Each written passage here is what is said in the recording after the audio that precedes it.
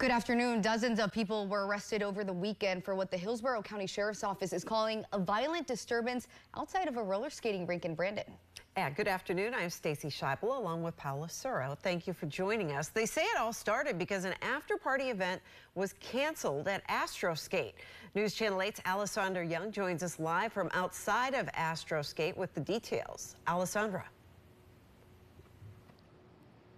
Stacy, the sheriff's office says 29 people were arrested. 6 of them are adults. No fights happened inside the skating rink, but they say the violence continued down the street and to other businesses.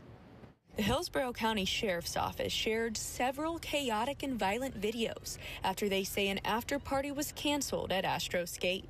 That patron went to social media and requested that people respond to the Astro Skate to riot and confront law enforcement. The person's money was refunded after they failed to meet the business's requirements for events. We looked at it on Friday night and we canceled her event, gave her refund back. She was very irate, calling us names.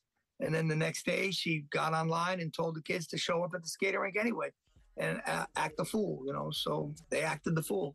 And chaos erupted. Approximately 400 to 500 people in the parking lot and adjacent businesses, fighting, stealing, and disrupting the businesses located next to the Astro Skate.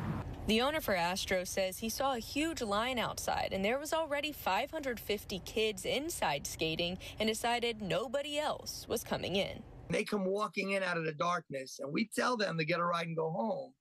And they scream profanity and say whatever.